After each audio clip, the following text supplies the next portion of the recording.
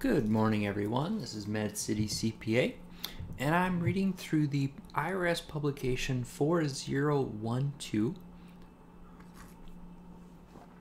And this is a publication about for the VITA TCE programs, scope of services, and they have a guide on page 7.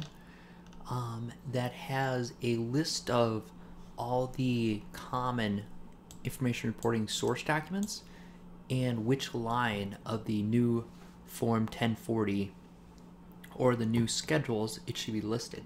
So for example, wages, salaries, tips, unreported income, military, foreign pay, line 1, okay, the Form 1040. Here's where Schedule 1, if you have any 1099-Gs, taxable state and local refunds, Schedule 1, and there's several pages. It's really helpful. It's a guide. It's not all-inclusive, but I know I'll find this helpful for the tax season.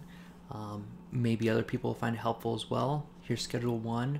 If you get questions about, I have a 1099 miscellaneous for rental real estate income, well, that's Schedule 1. Hey, I received a 1099-Q, distributions from 529, Schedule 1. You know what? Where should I be putting this information? There's still, references. If you itemize, that's Schedule A. So yeah, it's really interesting. There's tax, Schedule 2, non-refundable credits, Schedule 3. Hey, I got a 1098-T. Where should I put that? The 1040 changed. Whole new format. It's supposed to be a postcard. Elimination of 1040. Easy in the 1040A, so it's just one small postcard for most taxpayers. So Schedule 3, education credits for the 1098T, things like that. Hey, I received a 1099R for additional tax on IRAs, Schedule 4, things like that. If it's helpful, just thought I'd share this information.